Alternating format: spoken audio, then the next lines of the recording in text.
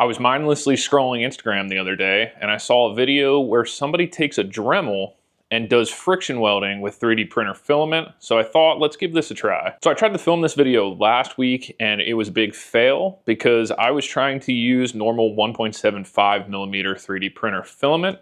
And I realized that you really need the thicker stuff, which is like 2.8 millimeters or something. So I picked up a small roll of that and we're gonna give it a try again today. So I got a few experiments here on the workbench. I have these 90-degree pieces that I printed out. So we'll use this to do our initial tests. Maybe we'll try and friction weld 2 of these together at the butt ends. Also, I have this stake for my candy canes during the holiday season, and I commonly break off this piece. So I'll see if I can weld that together. And then I also have my wide nozzle tip for my Milwaukee M18 blower, and it's been broken for a while.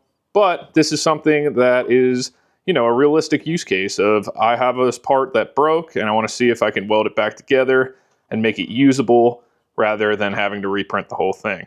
This bigger 3D printer filament fits right into the chuck end of the Dremel, which is nice.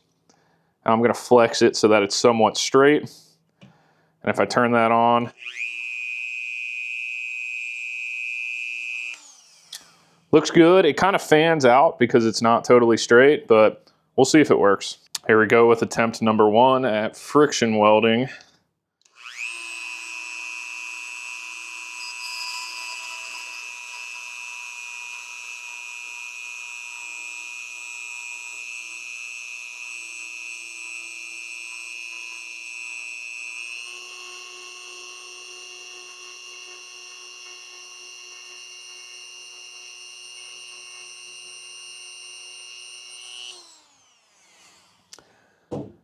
That looks pretty darn good. I have another 90-degree piece just butted up to the end, and let's see if we can weld these together.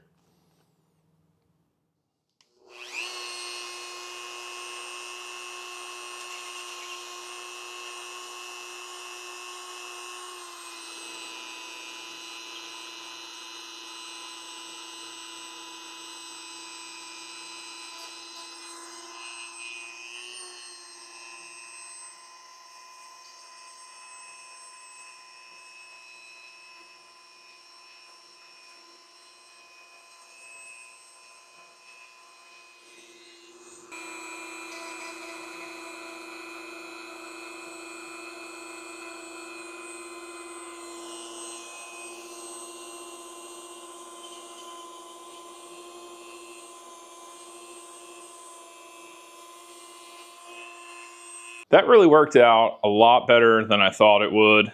I mean, look at that. These 2 pieces are attached and pretty strong.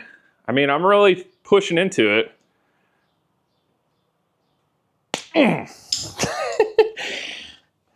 That was very impressive. It took a lot of force to actually break those 2 pieces apart. So these spikes that go into the ground for my candy canes that go out front, they take me about an hour and a half to print. So if I could weld these back together, then that would save me a lot of time. So I'm gonna try and just tack it.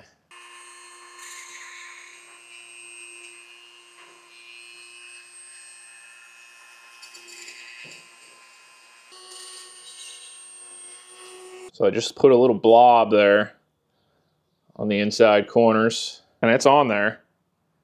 So now I'll go and actually put a bead down on each of the sides.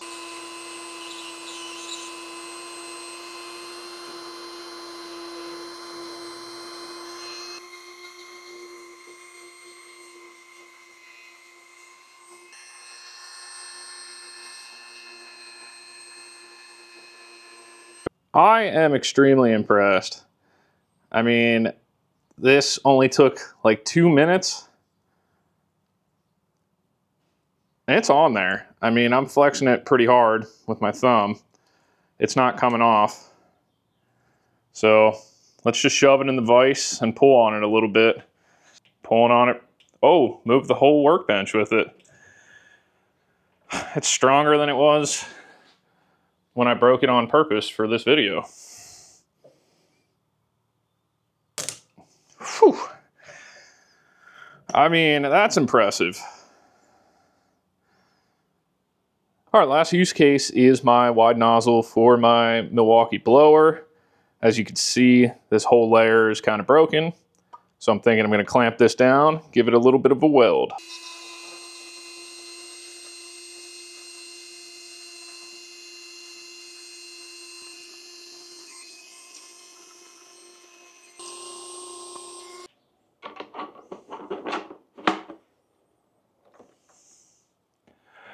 This thing is usable again.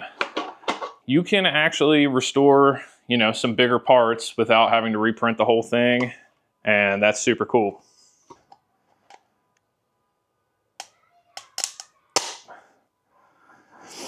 Still pretty strong.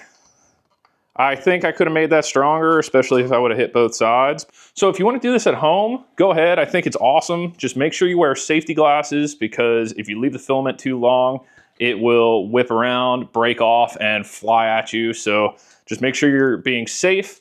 Get yourself a roll of 2.85 millimeter 3D printer filament. I picked up a small roll on Amazon for like 10 bucks. I'll put a link in the description below. Safety glasses, Dremel, and the filament. You could fix some of your 3D prints without having to print the whole thing over again. So that's gonna be it for this one. Like the video, put a comment down below. What should I try next? What should I print? You know, any ideas you have for videos, I'll give it a shot. And subscribe to the channel. Thanks for watching.